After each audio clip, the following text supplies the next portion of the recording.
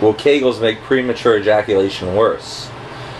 No, the Kegels are going to actually make it better. The thing with premature ejaculation, it has little to do with Kegels at all. It has more to do with the way your mind is working. In most of the cases, premature ejaculation happens because you're thinking too much about the process, and usually that's why it happens. But if from a physical sense, Kegels actually can help you in stopping yourself from having an orgasm. So they can be used in preventing premature ejaculation. There's also an exercise called a reverse Kegel, which is just the opposite of a Kegel. A Kegel would be where you're squeezing. If you're taking a piss, let's say you're peeing, and you stop the flow of urine, that's a Kegel. That muscle movement you use right there is a Kegel. Or if you're urinating or peeing and you push the flow of urine, that's a reverse Kegel. And those two muscle movements, the reverse Kegel and the Kegel, can be used in different sequences with each other to slow down the process of premature ejaculation and to even circumvent it. A lot of men have learned how to have multiple male orgasms or remain erect after an orgasm through the use of Kegels and reverse Kegels in certain successions. We find that some people, when they feel like they're at the point of no return, they're about to come, if they do Kegels, some people can find with a certain sequence of doing Kegels, they can stab back the whole orgasm and reset it. And then some people, as they feel it coming on, they can do Kegels and reverse Kegels and stop the process.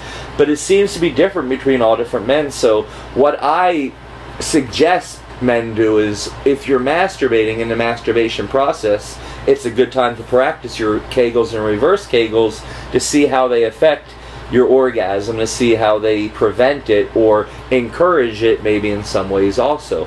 So it's better to know your penis.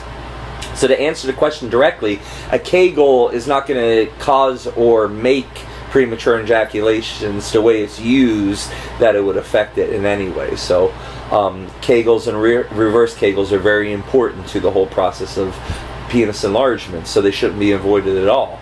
The Kegel itself, when the Kegel's used during girth work, it enhances the girth work twofold easily, because as you Kegel, you're pushing more blood into the penis, which is making the penis bigger and stronger and thicker, harder. The more Kegels you can do, or the stronger those pelvic floor muscles that the Kegels affect become, the harder erections are, the better erection angle.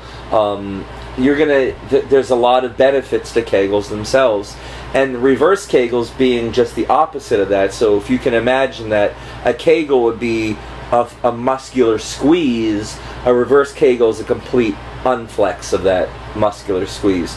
So with the reverse Kegel, what we find in penis enlargement is, if we use that with stretching, the reverse Kegel works really, really well with people that have intensity problems or really, really want to hit the ligaments without being held back. A lot of men will like Kegel and hold back.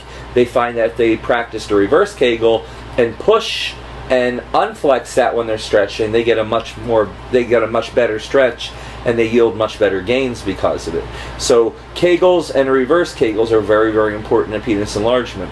They're also important in continuity. As you're getting older, some men, they can't hold their urine as well, so Kegels will train the body to hold urine better as you get older. There's so many good reasons to do them, and there's no reason to avoid them, and they can be done at any time. So I think that just get in the habit of doing Kegels as you're driving, or as you're walking, or as you're playing, whatever you're doing, you can just get Kegels in. It's just going to give you better endurance, better erections, and give you more understanding of the orgasm process, how to prevent it or how to encourage it.